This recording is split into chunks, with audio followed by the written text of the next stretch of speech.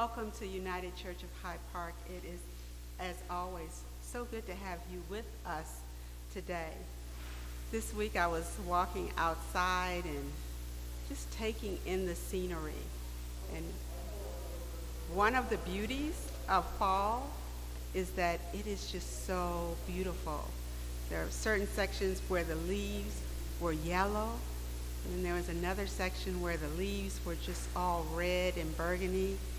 And just looking at fall, one of the beauties of fall are the leaves and the changing of the trees.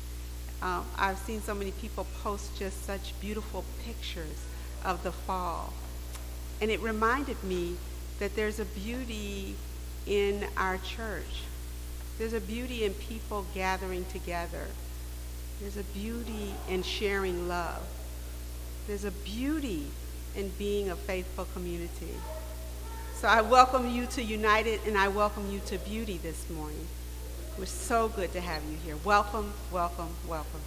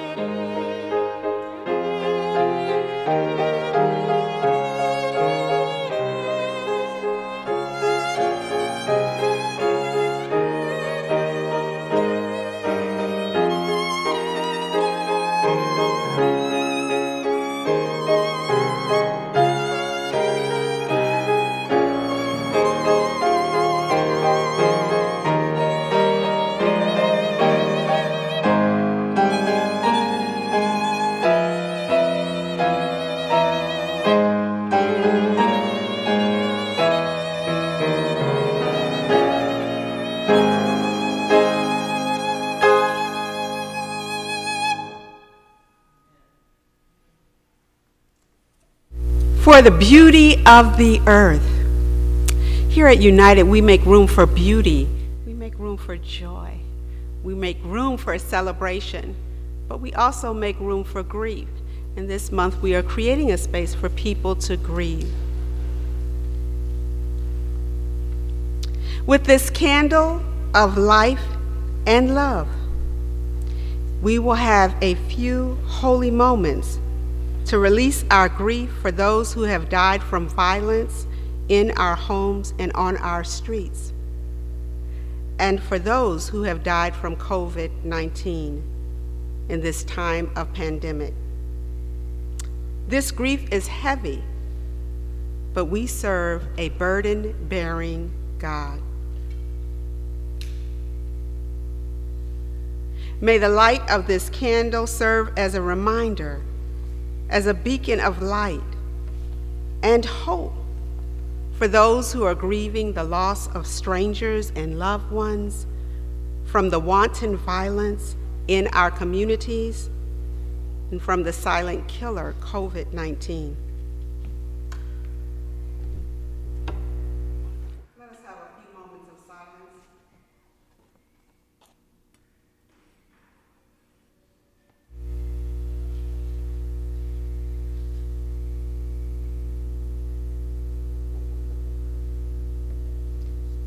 Let us pray. Sustainer God, help us believe that all is not lost as we are held by you in our grief. Help us to remember that you are our rock and our salvation. You are the one who is with us in the beginning, in the times of joy and trouble, and in the end. Amen.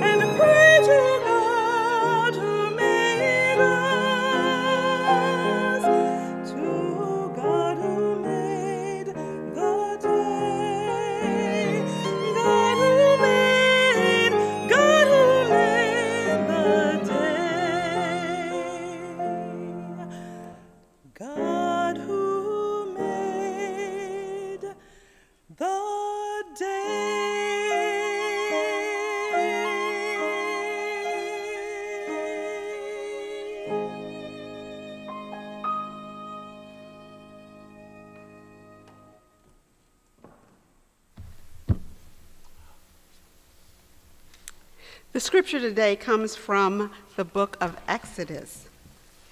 We are reading from the 33rd chapter, verses 12 through 23. Moses said to the Lord, "See, you have said to me, 'Bring up this people,' but you have not let me know whom you will send with me.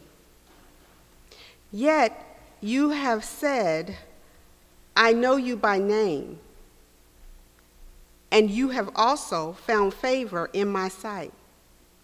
Now, if I have found favor in your sight, show me your ways, so that I may know you and find favor in your sight. Consider too that this nation is your people." He said, "My presence will go with you, and I will give you rest." And he said to him, "If your presence will not go, do not carry us from here. For how shall it be known that I have found favor in your sight, I and your people, unless you go with us? In this way we shall be distinct, I and your people, from every people on the face of the earth." The Lord said to Moses, "I will do the very thing that you have asked, for you have found favor in my sight, and I know you by name." Moses said, "Show me your glory, I pray." And he said, "I will make all my goodness pass before you, and will proclaim before you the name, the Lord's, and I will be gracious to whom all I will be gracious, and will show mercy on whom I will show mercy. But," he said, "you cannot see my face, for no one shall see and live." And the Lord continued, "See, there is a place by me where you shall stand on the rock. And while my glory passes by, I will put you in a cleft of the rock, and I will cover you with my hand until I have passed by. Then I will take away my hand, and you shall see my back, but my face shall not be seen." And Moses said, "Show me your glory, I pray." May the Lord add a blessing to the reading of God's word. One of the beautiful things about this faith community, as we're talking about beauty, is that God raises up people that are on journeys growing in their faith. And we have one who will come before us today who's on a journey toward ordination. So one of the gifts of his journey is he gets to share a sermon with us. I pray that you all receive him and receive this message. We welcome at this time Minister Wei-Jen.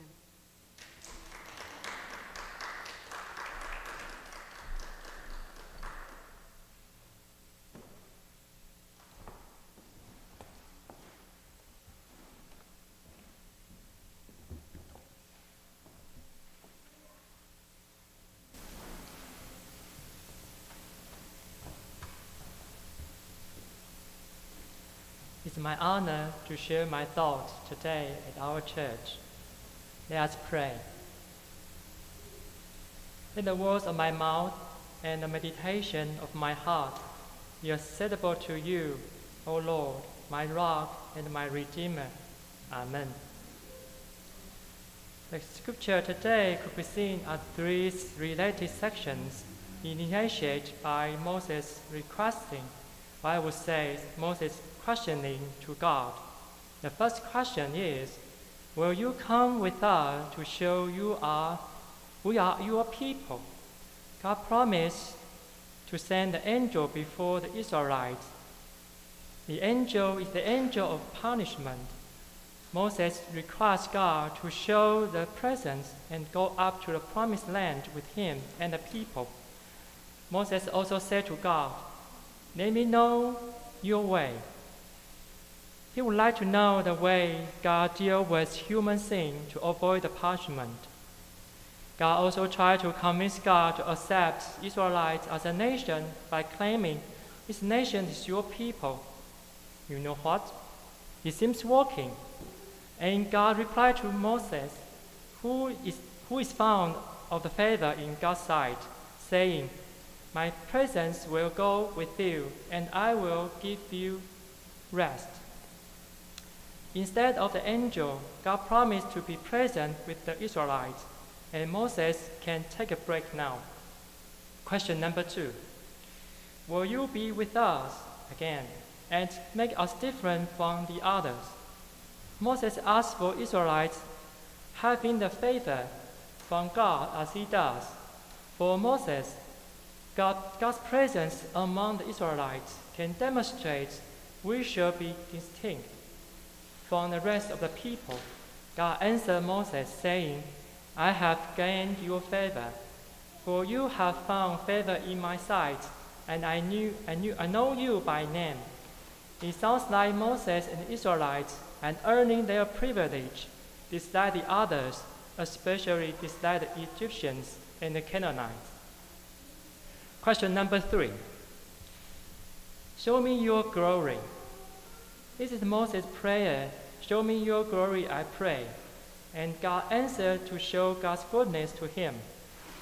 God also mentioned in verse 19, I will be gracious to whom I will be gracious, and will show mercy to whom I show mercy. And you cannot see my face, but part of me. Moses can see God's back, but not God's face directly. The Bible assumes God has a human form, a humanoid. And from the next chapter, we might know Mount Sinai is a rock with the clefts Moses could be put in. I keep thinking, what does God's goodness mean here to respond to Moses' prayer? Does that mean grace and mercy mentioned here in the next chapter? What kind of grace and mercy is that? However, I got confused and felt there's a gap between the scripture we heard last week. So I decided to look back. And I find out common lectionary ignore several verses between last week and this week. I believe it is essential for us to include those ignored or missed verses and voices into our reflection today. I find out Moses carried 2 templates of the covenant. God's writing was engraved on those 2 templates. However, Moses also find out the people were celebrating and worshiping the golden calf. Moses became angry and hot. He threw the templates from the hands and broke them at the foot of the mountain. The people were running wild because Aaron let them do so. And that became the derisions of Israelites' enemy. Moses said to the Israelites, who is on Lord's side? Come to me. And the son of Levi, come to him. Moses commands the son of Levi in verse 27 in chapter 32. Put your sword on your side, each of you. Go back and forth from gate to gate throughout the camp, and each of you kill your brother, your friend, and your neighbor. There were 3,000 people killed that day. But the Lord said to Moses, whoever has sinned against me, I will blot out of my book. But now go, lead the people to the place about which I have spoken to you. See, my angel shall go in front of you. Nevertheless, when the day comes for the punishment, I will punish them for their sin. And God sent a plague on the people at the end of the chapter 32. In the beginning of chapter 33, God commanded Moses to lead the people up to the promised land. God won't go with them, and God said to them, I will consume you on the way, for you are a stiff-necked people. And God also said, I will drive out the Canaanites, Amorites, the Hittites, the Perizzites, the Hivites, and the Jebusites and the people mourned that day. The scripture continued. Moses built out a tent of a meeting far off from the Israelite camp. Whenever Moses went out to the tent, all the people would rise and stand, each of them at the entrance of their tents, and watch Moses until he had gone into the tent. When Moses entered the tent, the pillar of cloud would descend and stand at the entrance of the tent, and the Lord would speak with Moses. All the people would rise and bow down, all of them, at the entrance of their tent. Thus the Lord used to speak to Moses face to face, as one speaks to a friend. For those ignored scriptures, remind me some visions or image or message that maybe we can have a further consideration. Moses is the only one who can interpret God's word and commandment to the people. Moses is the only one who can speak to God face to face like a friend. However, I'm afraid God might not authorize Moses to initiate the civil war, that the 3,000 people died and killed in one day. This incident is a justification of a self-fulfilled prophecy from Moses mentioned in chapter 32, saying, "Why should the Egyptians say it was with evil intent that he brought me to God? God brought them out to kill them in the mountains, and so consume them from the face of the earth." As the Israeli Egyptians called by God to lead the Israelites out of Egypt, Moses did not know this God of Israel. When God called him, Moses asked this God of Israel, "When the people ask me, 'Who sent me here?' what should I say? 'Who are you?' God answered Moses, 'I am who I am.' You tell them, or you should say, 'I am the one, I am who I am going to be.'" The troublesome 10 verses of the 10 Commandments mentioned in chapter 23, God spoke all those verses as following: "I am the Lord your God, who brought you out of the land of Egypt, out of the house of slavery. You shall have no other gods before me.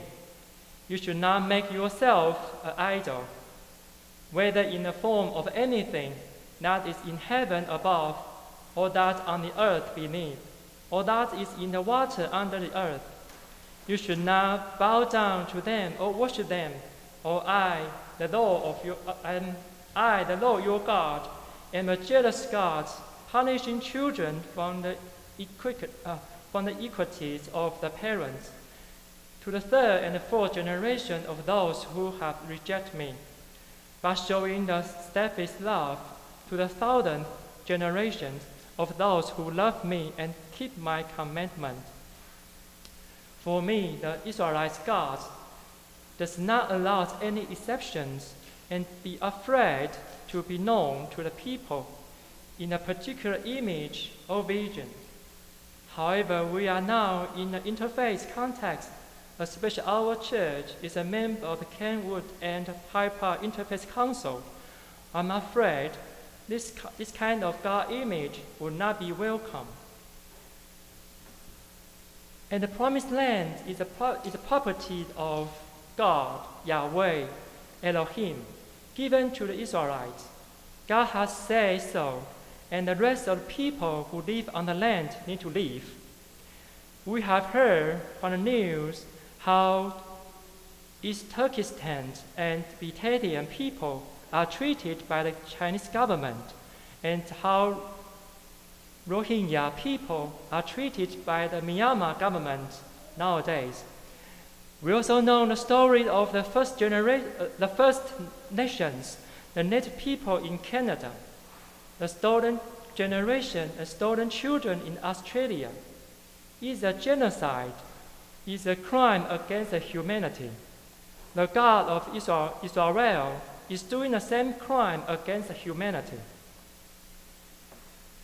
God did want to go with Israelites because the similarity between the Israelites and Canaanites made God of Israel not able to tell the differences. So the God do not want to go with them. God might kill them all. We still remember there are 10 plagues in total in Egypt, mentioned in Exodus. God killed the firstborn in Egypt in the final plague, except those who left a mark on their door. So for me, the narrative today has 3 roles and 3 characters within that. There's a racist divine, the God of Israel, who is fond of genocide and giving punishment if anyone dare not to express their fear and obedience. God said to Moses and proclaimed God's name, I will be gracious to whom I will be gracious, and will show mercy to whom I will show mercy. Whoever has sinned against me, I will blot out my book. Second, is a privileged leader, Moses, who is the father of God's side, who commanded the son of the Levi to kill 3,000 people among themselves. He prayed for God's presence to go up with the Israelites so that the promised land, God can drive out those native people. Moses said to God, we shall be distinct, I and your people, from every people on the face of the earth. The third, a group of people, the Israeli Egyptians, who are afraid of the jealous God of Israel, and the cold-blooded leader Moses.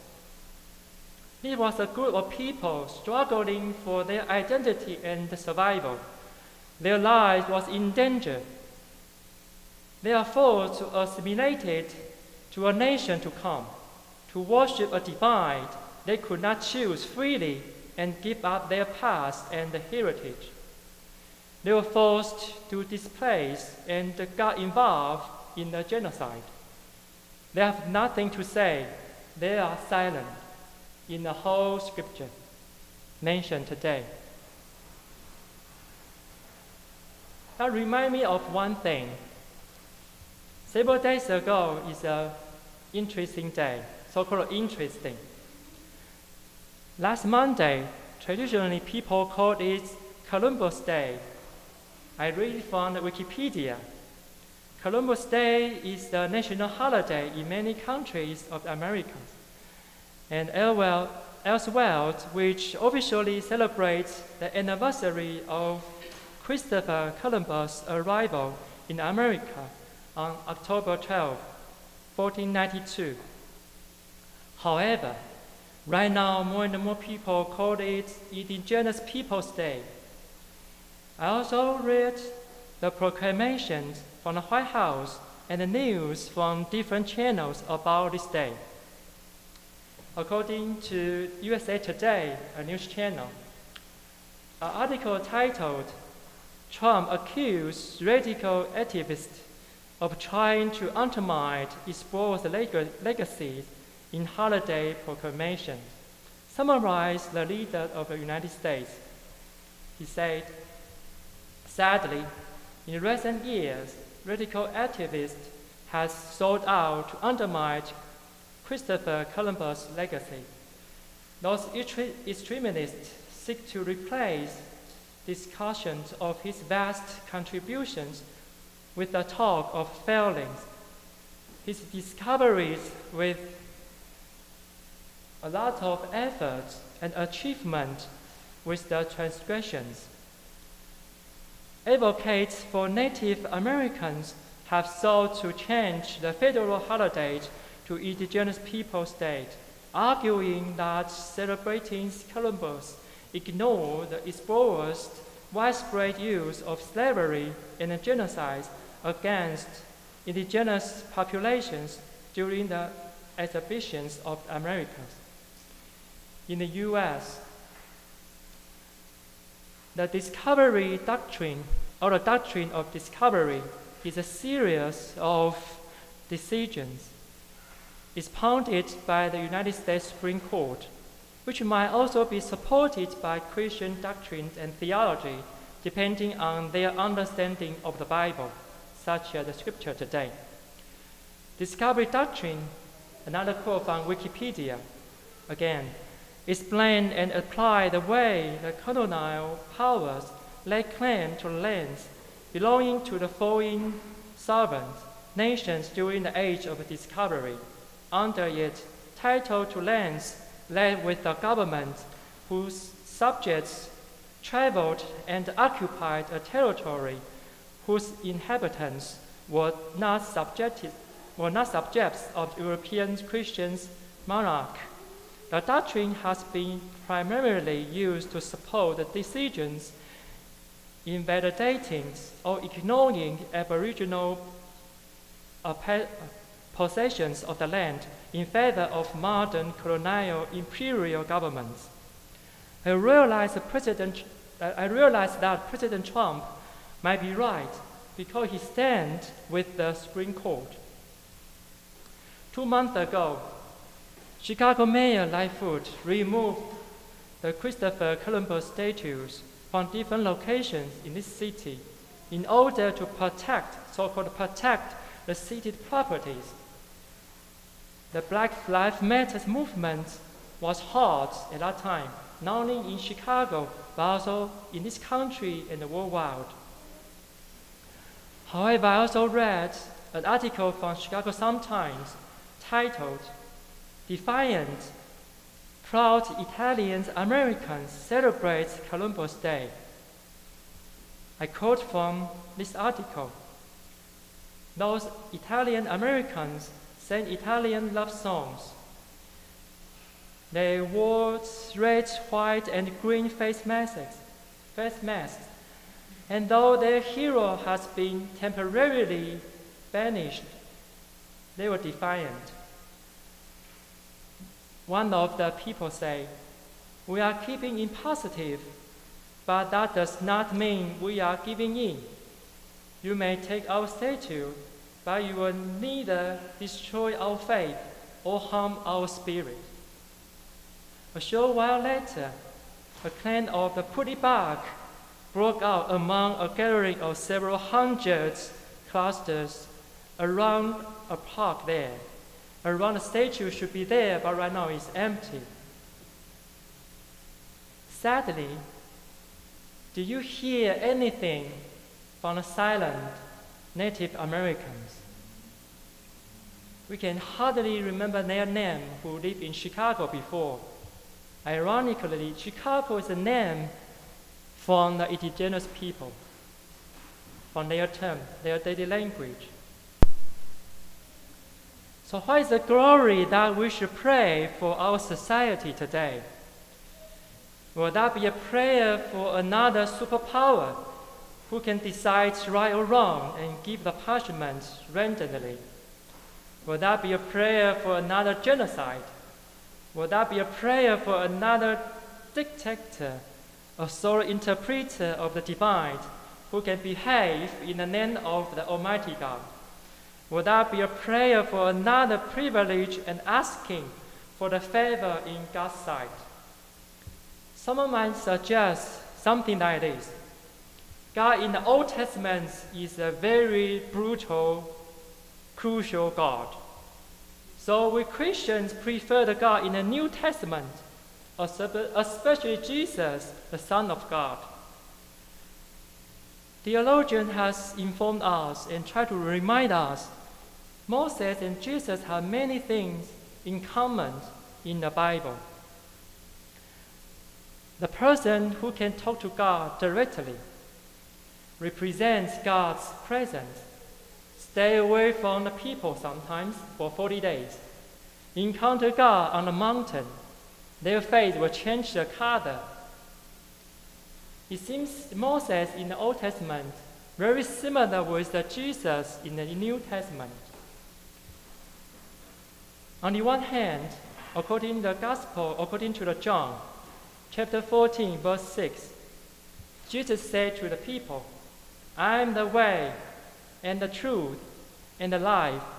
No one comes to Father except through me." The only path and the only chosen one, the one that God made in our image. Every Jesus followers encounter this God's image, talk to each other face to face like a friend, eat and drink together, and they testified in New Testament. However, this experience has become a privilege, the foundation of cultural genocide and the roots of colonization. Moses and Jesus seem to perform and represent a similar character and ideology, in my opinion. On the other hand, Moses struggling with the alienations from his heritage, an Israeli Egyptian, and seeking his true identity, give us an example of the spirit to struggle with the domination. The death of the Jesus, the climax of his mysteries, also provide us with another example of the intentionally giving up one's privilege. I think and I believe this might be the glory and goodness we should pray. Let us pray. God of many names, the God to be, the God to come, the God of love and justice, hear our hearts, hear our struggles, and listen from the silent. Amen.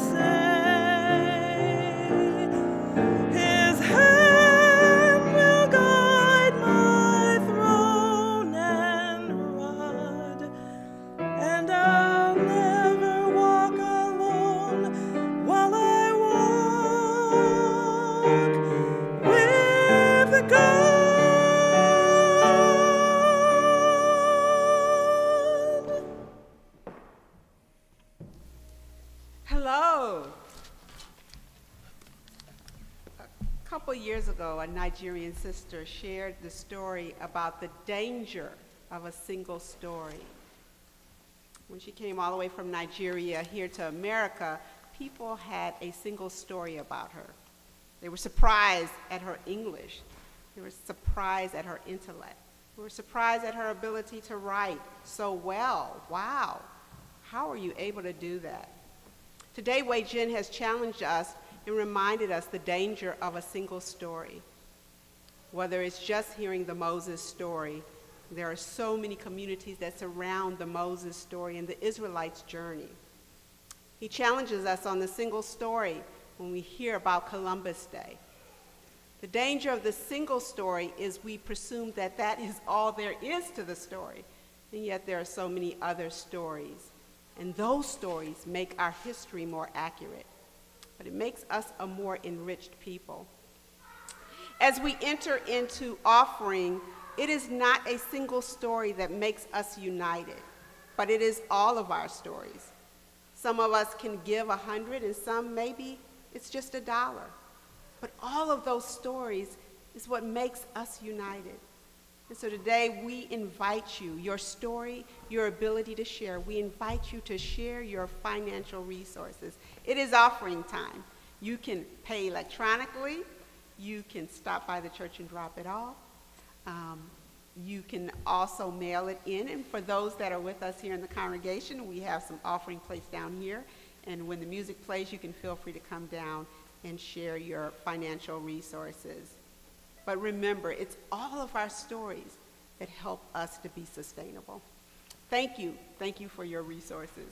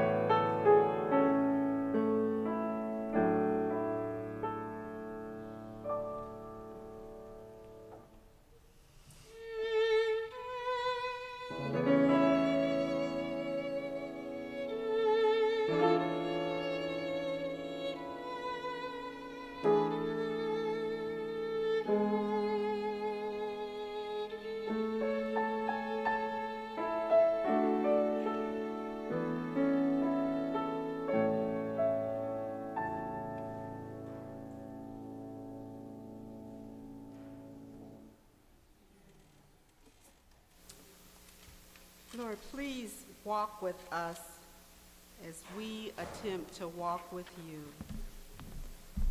We ask that these seeds, these offerings, speak to the needs of your people, both physically and spiritually, in our world. In Jesus' name, amen.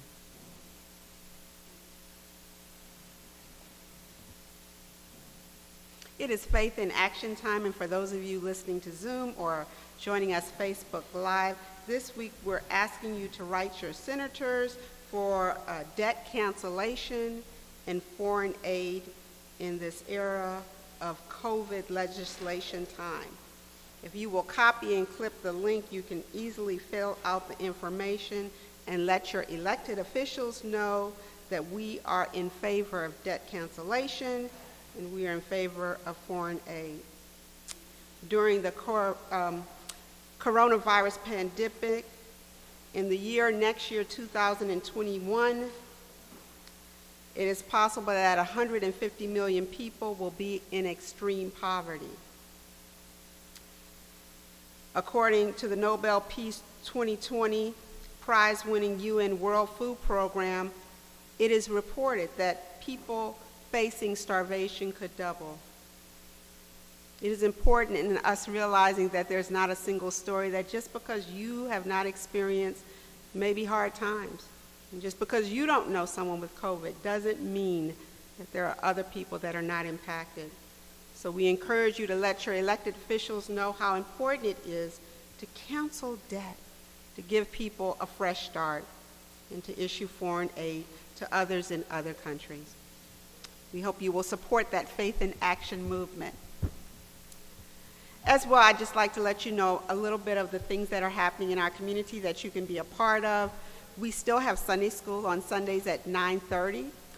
It is led by a retired professor, Jade Wilcox, from the University of Chicago. He provides a very good traditional historical Bible study of the text that you actually hear on Sunday morning. You can join that by Zoom. It is on our website page, and it is also on our Facebook page. And that's a small community, but he's really a wonderful teacher, and that's a wonderful, solid community. So we encourage you to do that. After service today, we have a coffee hour on Zoom, and so you can feel free to join us and check in and have conversation. These are some of the ways that we are trying to remain connected. And I'm excited that we are going to be sharing a Thanksgiving meal via Zoom. So November 22nd, 3 p.m., fix your trimmings. There's some other good information coming. And get your table set, and at 3 p.m., we will join together to share a meal together. We are continuing to think about ways, as it gets colder, to stay connected and to stay in community. So if you have ideas, jot them down on Facebook. Let us know at coffee hour. Email us, call the secretary. We would love to hear them. We are so glad you are here today, and we are glad that we are a space that challenges the single story, that there are multiple stories. Happy Indigenous Day and happy Sunday. This is the time in our service where we get to do a closing hymn and we have a benediction. Thank you again for being with us today.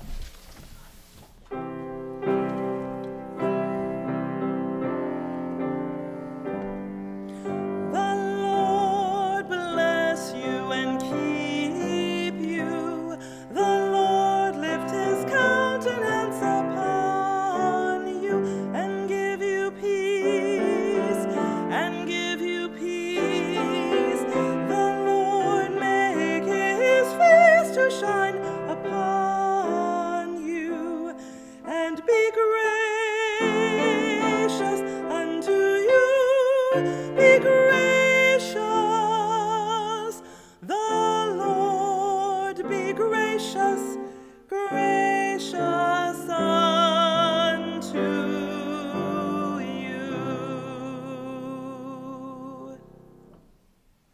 Dear Lord, we want you to protect us. Dear Lord, we want you to keep us.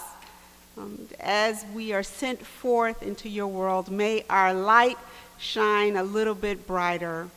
May our love be a little bit more fuller. And may our cup of mercy and grace runneth over. In Jesus' name, amen. Amen.